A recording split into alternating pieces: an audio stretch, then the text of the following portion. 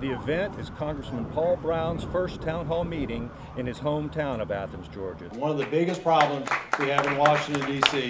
is there's too much partisanship and too little respect for people of opposing views. We've heard the president say if you have health insurance and you like it, you can keep it.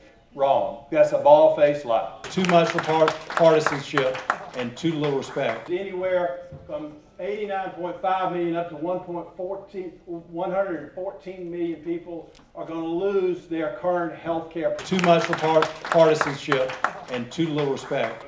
If you have Medicare Advantage, it's gone because they're going to cut Medicare Advantage. Too much partisanship and too little respect. Now, it also does not mandate euthanasia for the elderly.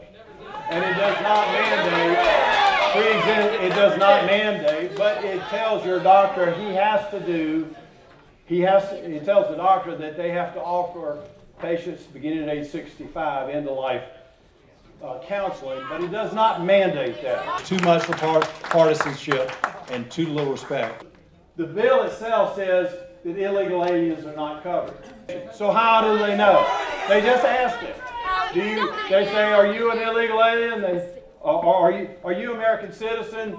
Do you qualify this? They say C or we or whatever, and then they say, here's your free health care.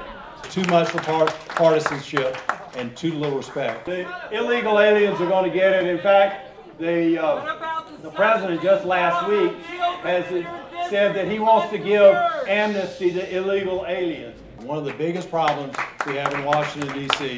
is there's too much partisanship and too little respect for people of opposing views. This is Chip Shirley reporting for Digimon News Service here at the VFW Hall on Sunset Drive in Athens, Georgia.